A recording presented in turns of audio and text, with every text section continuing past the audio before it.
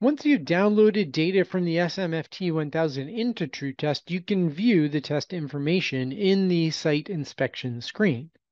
The first thing we're going to see at the top left is the certificate information. The TruTest software and the SMFT 1000 are based on the IEC 62446-1 testing of photovoltaic systems standard. This is a requirement in Europe. It's not usually a requirement in the United States, but it's a really good guideline to work off of.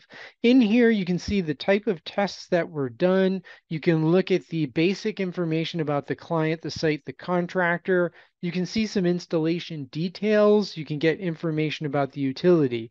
You can also use the pencil icon at the top right to edit any of this information.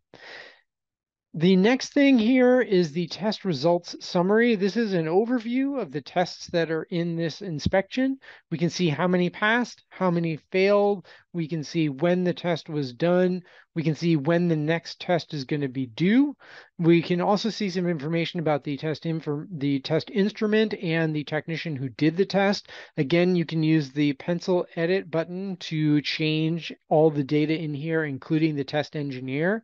You can see that there is a signature on this certificate as well. In a little bit, we'll see where you can add that signature file into TruTest so it shows up on these reports. The next thing down is a visual inspection checklist. This is found on the SMFT 1000. It's a list of requirements in that IEC standard. You can go in there, you can print a blank version of the checklist if you want a hard copy to go out into the field to manually fill it out as opposed to doing it digitally in the SMFT 1000.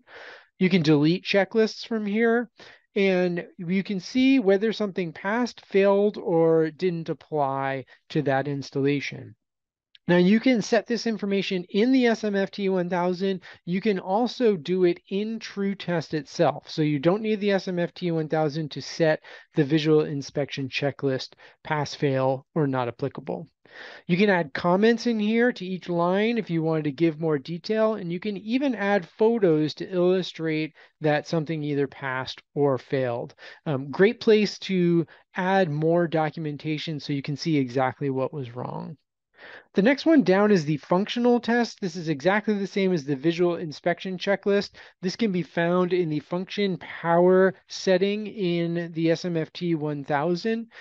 As with the visual inspection checklist, you can print out a blank hard copy, you can delete the checklist, and you can add pass, fail, or not applicable in TruTest itself. Now, there's only 3 lines in these functional tests, so pretty straightforward. You can add comments and attach photos just like we did with the visual inspection. Now, getting into the array report, this is where the bulk of the test data lives. The tree on the left-hand side is how TruTest organizes information from the SMFT 1000. We can add distribution boards or inverters. We can delete things. We can duplicate whatever the selected item is, and we can copy the tree structure. This allows us, if we have a large system that is very repetitive, so maybe it has one distribution board with several different inverters with multiple combiners and multiple strings, and they're all the same, allows us to easily copy things in TruTest. Now, one thing you should know, you do not need to manually set up this tree in TruTest. As you're taking test data in the SMFT 1000 and putting the location to that test data, when you download that data into TruTest, it will automatically build this tree. So you don't necessarily need to do it manually before you do the testing. You can add information on the distribution board here. You can see the test results, although distribution board tests are not used in this module. They'd be used with other Fluke hardware that uses the TruTest software. We can add notes in here about the distribution board. Now as we change different levels, we'll see different test information. And at each level, you will be able to see a lot of the information in the tests at levels below it on the tree.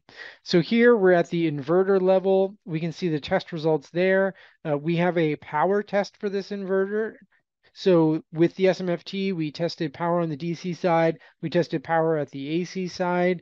Here we got a 70.5% efficient inverter. I will mention that this is an off-grid inverter at my house, which typically have lower efficiencies than a standard grid-connected inverter would. So that's not necessarily an unusual result. Now, in this little results box, if I click anywhere in that box, this screen will open. Now I can click the edit button here and edit any of this data. I can change whatever information is in here. One thing to note here, this is a good place to illustrate it. I have inverter efficiency limit at 90%. So as a result, this test failed because I'm at 70.5%. This is where you can change that 90% limit. So if I drop this to 70%, this test will then become a passing test. Pass or fail just relates to the limit that you manually set in TruTest. So you can change that results.